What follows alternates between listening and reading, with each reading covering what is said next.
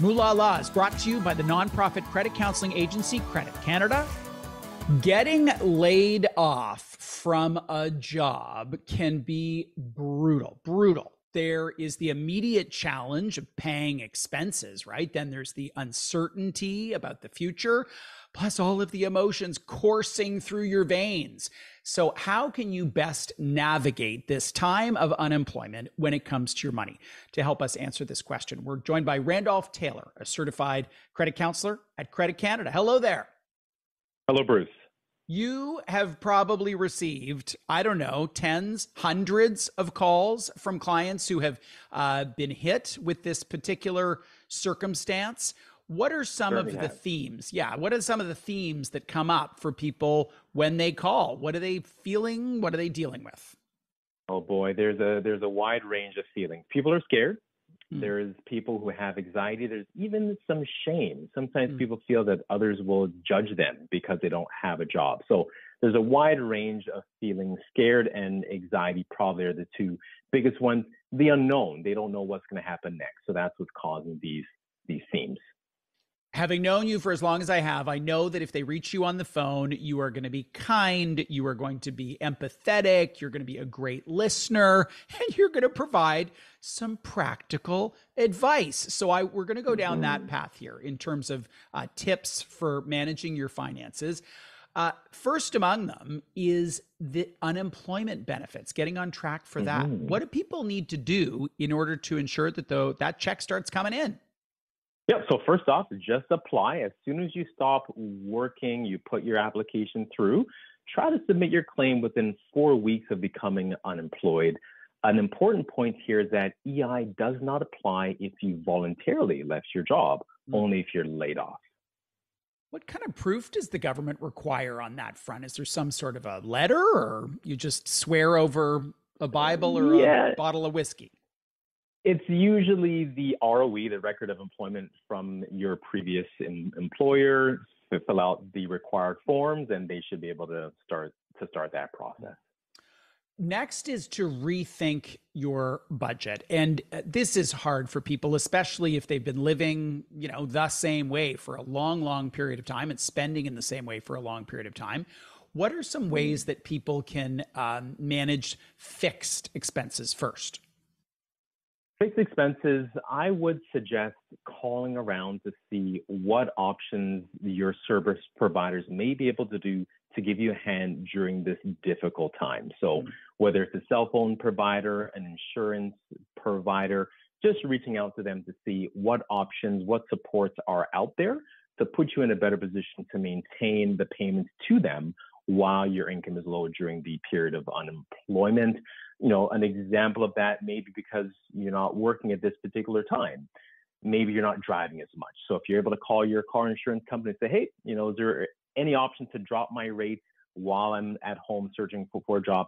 That can help to save you a few dollars right there. It's also important to prioritize essentials, you say, but difficult, I think, for all of us, regardless of circumstance, difficult sometimes to determine what is a need and what is a want. How do you make that call for yourself? Oh, it's tough. It's tough, Bruce. The first thing that I always tell my clients is let's define exactly what a need and a want are for you. Now, by my definition, a need is something that is necessary to live and to function. A want is something that can improve your quality of life.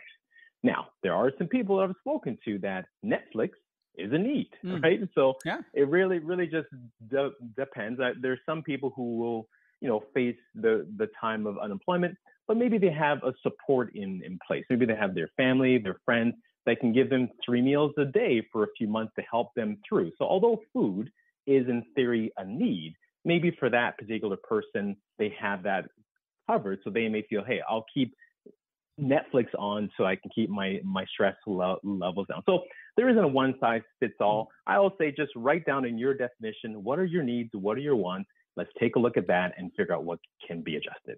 Credit card payments are critical. Some people who find themselves without a job have, for their whole life paid off their credit card in full, and other people have been struggling to make ends meet for long periods of time. What do you think people should do to think through how they at least make the minimum payment on that card? Yes. So reaching out to the credit card company that you owe to explain what's going on, bring them up to speed to see, again, what supports they may be able to provide to bring the payments down or adjust the payments to the level that you can now afford being unemployed. That'd be a good first step.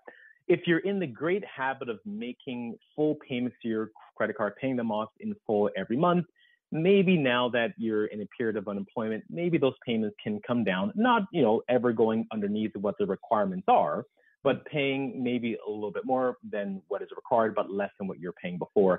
Those things can help. If you have student loans, you may qualify for a repayment assistance plan. How does that work? Yeah. So with the RAP, or the Repayment Assistance Program, the government will pay any unpaid interest on the federal part of the student loan that your reduced payment doesn't cover. This is a great way to help a lot of folks who are in a position where they're not able to service payments for their student loans. Mortgage is a big deal for people, not only because they want to keep the roof over their head, but because that's a real high stakes debt. You don't want to fall behind on that. Yes. Sometimes it is possible to defer a payment. How does that conversation work? Yes. So just reaching out. So just as we just said with the credit cards, reaching out to the mortgage company to explain what's going on. There are deferments that they may be able to help with, which can put a sort of hold or defer the payment to another month. Oftentimes, a mortgage is one of the biggest payments in a person's monthly expenses. Having that deferred to another month can help you get through, and just might be that little bit that you need to find a job and get you back on track. These questions that you're asking the credit card company, the mortgage company, the government on student loans, maybe utilities, you're calling and asking what can be done. Is there any question or is there any connection between those questions and your credit score? Because further to your comment about shame, a lot of people would be terrified to pick up the phone and call their lender in case that was a hit to their score. Bruce, there is no hit. No, having a conversation on the phone will not impact the credit rating, credit score in any way. No. So you don't have to say, hey, I have this friend and my friend just lost their job. You don't have to say that. You can actually be transparent and talk about yourself. That's correct, Bruce. That's right. Yes. Just be upfront, tell them what's going on. Only missed payments or not maintaining the card, the mortgage, the obligation as agreed can then result in the creditor, whoever that might be, reporting to the credit reporting agencies about the lack of payments or the short payments, whatever it might be, which can then impact the credit score. But making a phone call, perfectly fine. Cash flow is made up of two things. One is the expenses, but of course the other is income. And some people think, okay, like I've been laid off from my job, but maybe there's a way that I could fill in the gap. And I know it's kind of a cliche to say, well, you could just go drive for Uber. What's your perspective on whether it makes sense for someone to pursue a gig like that? Yes. So I think we need to look at the financial landscape of that particular individual to see if that's going to make sense or not. Like going back to the example I used earlier on, person A becomes unemployed, but they have family or friends that can help them with groceries, help them with a few things.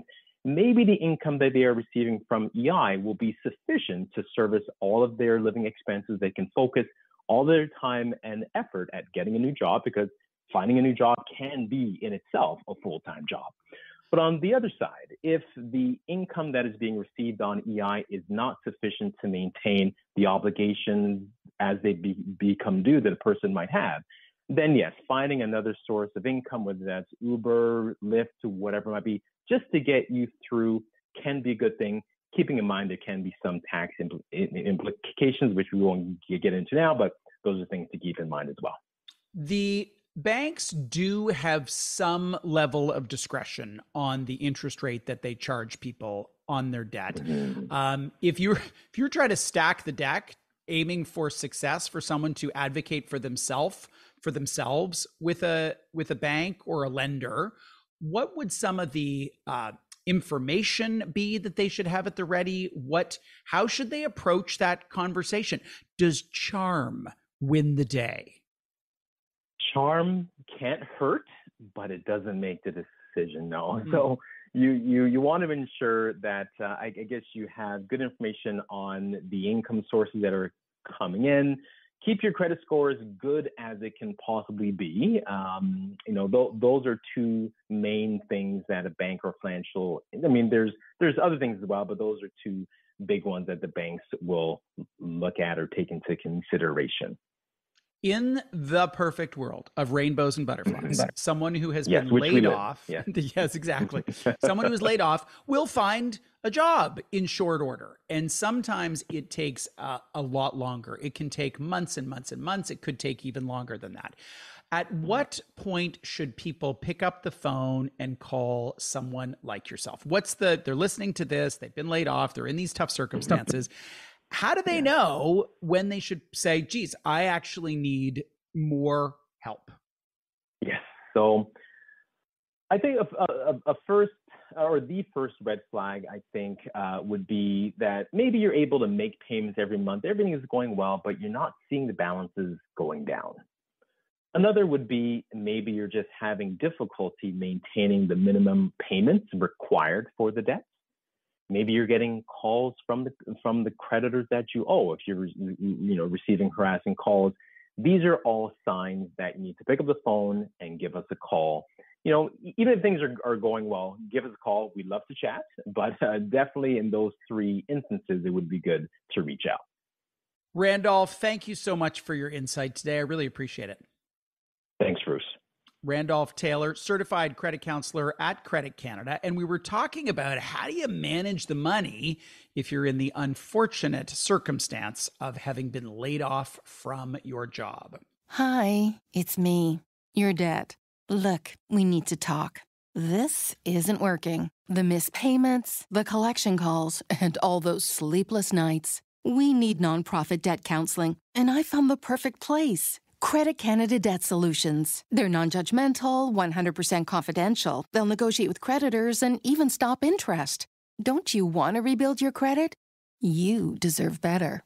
Break up with debt. Visit creditcanada.com.